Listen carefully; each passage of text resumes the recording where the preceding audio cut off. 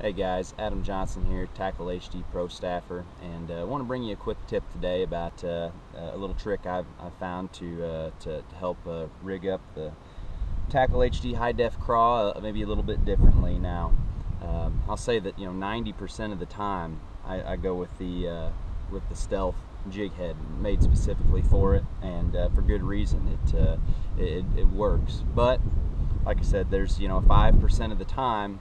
The lakes are rising right now. We got a ton of cover in the water, bushes everywhere, where Texas rigging and flipping that high def craw. A lot of people just think of it as throwing it on the Stealth jig head, but it's actually a great flipping bait as well. Now, one thing that I do with it, that's what I was saying, my little tip here for you today, is when you get your craw out and you get it Texas rigged, one of the things that you notice, and I prefer a 3/0 Superline Gamakatsu extra wide gap flipping hook.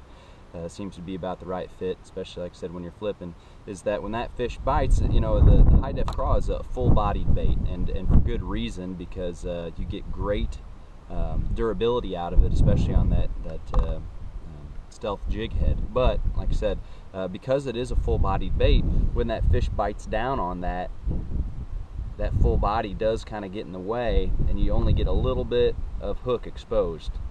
So what I do, my little trick is when I get one of these HD craws out, take a razor blade or anything sharp, pocket knife or anything like that would work, and I take it and I just make a short little cut right in the middle of that bait. And when I do that, it kind of opens a little bit of a gap. So I take my hook, and insert it, and now you see when that fish bites down on that, look how much more that's exposed. That the bottom of that hook goes into that gap that you made there, and all of a sudden, when you look at the two to compare, how much more exposed hook you have, and I found that really improves my hookup percentage. And if you're a tournament angler, it doesn't matter how many bites you get, you got to put them in the boat, and I think that little tip will help you.